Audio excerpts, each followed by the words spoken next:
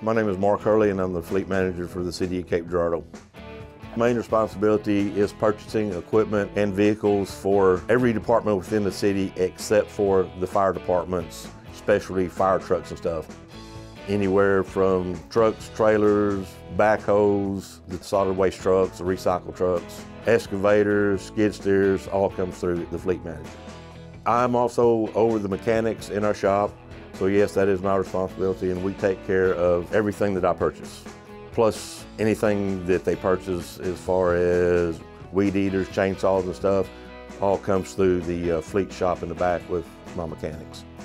My mechanics do a very good job on preventive maintenance on every vehicle within the city. Well, every department is different. Street department, we're looking more at the big dump trucks and everyday, vehicles that they drive.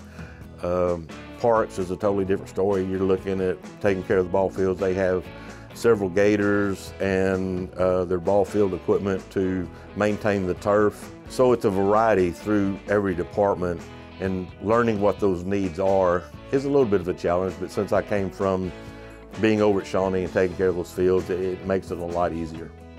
We've got Dodge Rams, we've got Chevrolet, we've got Ford. We can get better prices on maybe Fords this year than Chevrolet because it all goes through a state bid process.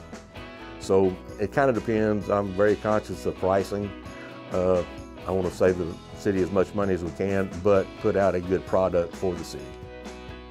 Not only am I in charge of buying the vehicles and the mechanics in the back, but I'm also building maintenance, which includes the actual public works building, the transfer station, the recycle building.